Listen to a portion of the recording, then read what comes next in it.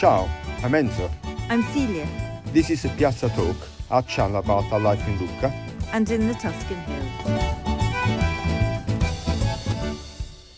Please hit the subscribe button, grazie. Viva la pappa col pomodoro. That brings back memories of car journeys. Yes, the song. Viva La pappa al popo. I don't want to sing this song. No, go on. We used to sing it so much in the car. And it's going to become a hit again with being in the soundtrack of Disney's Lucca. Yes, this is a famous song of 1964 and it is in a movie from a book about a child that is, how would you define it, this child with a little bit of a naughty boy, I think. Naughty boy that is put in a boarding school and create a revolution in the boarding school. So the food is bad, same food. So they create a revolution to get Pappa al Pomodoro. They call it the song Pappa col Pomodoro, but the recipe we're going to do today is Pappa al Pomodoro. And it's a typical Tuscan Florentine recipe. And it's very simple. It's what is called poor food. Poor man's food, and now is healthy and nice if you get the right ingredients. But in fact, the boy came from a rather well-off yes. Florentine family, and his bad deeds included, I believe, shooting his uncle with a toy pistol, or was it a real one? He shot somebody and body harmed the person. Anyway, he was I mean, a boy with we say. Hyperactive. Anyway, the book is great. If you happen to find an English translation, I don't know if it exists, but it is great. It was written probably over a century ago. It's a classic Italian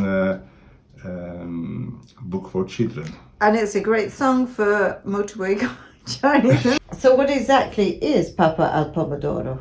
It is a dish made with a pulp of tomato, bread and olive oil, and can be served cold or warm.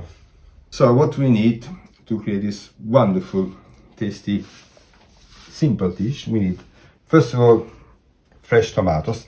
Then we have basil leaves, olive oil, extra virgin olive oil, a few cloves of garlic, and 1 or 2 bay leaves, and stale bread.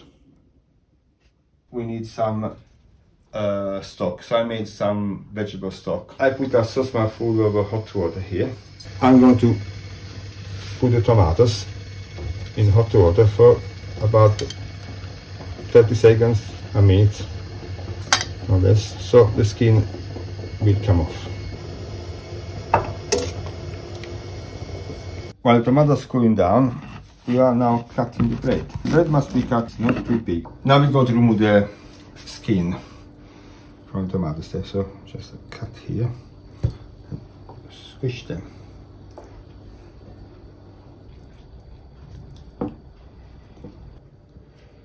Here we are. Next stage, we're going to make the base for the Pappa al Pomodoro, and in Italy, in Tuscany in particular, we use this beautiful terracotta pot. And it cooks the sauce in slowly, or? Yeah, slowly. I also have to use a diffuser. We start with this, olive oil, garlic, and a bay leaf. Now I'm going to remove the garlic and the bay leaf. I'm adding now the tomatoes.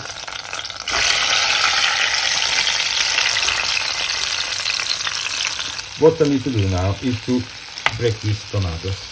Some people put everything through a mill that we have here, but we prefer to do it more in the traditional way. And now adding some basil leaves, and the aroma is wonderful. Now adding the stock.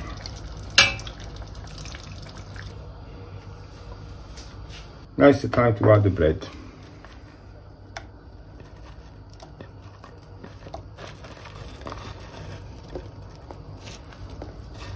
Now the bread has to soak the juice up.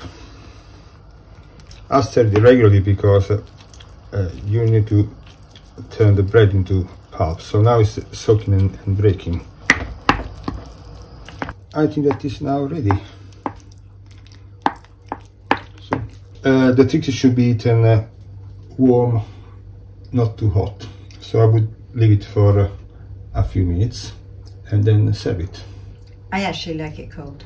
Yes. Well, you can have some now, some tonight. Now we can have it warm, tonight can have it cold. Okay, sit here.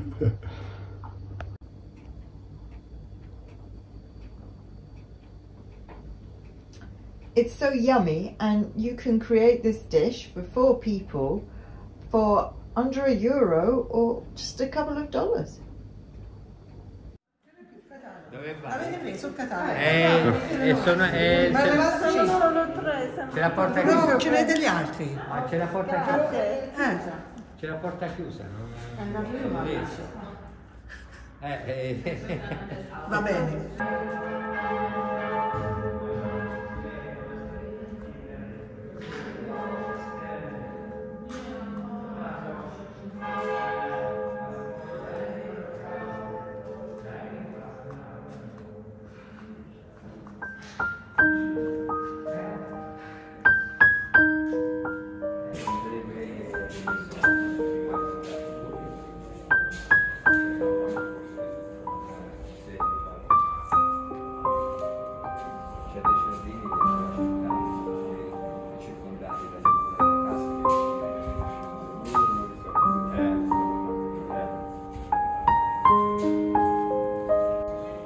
This group is known as Art in Lucca, and it's a group of professional local artists, and details of their next exhibition is in the description box below.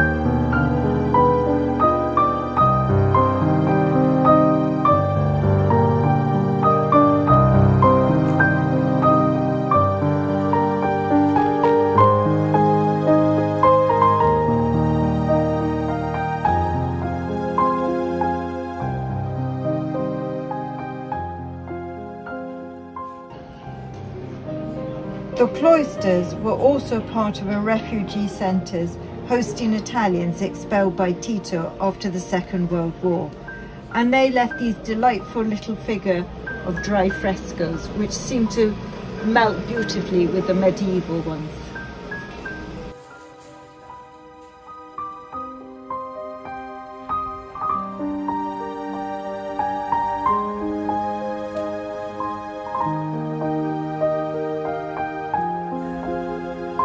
Thank you for watching, and a super thank you to our subscribers. If you have not subscribed yet, please press the button. It's a great way to support our channel, and it's free.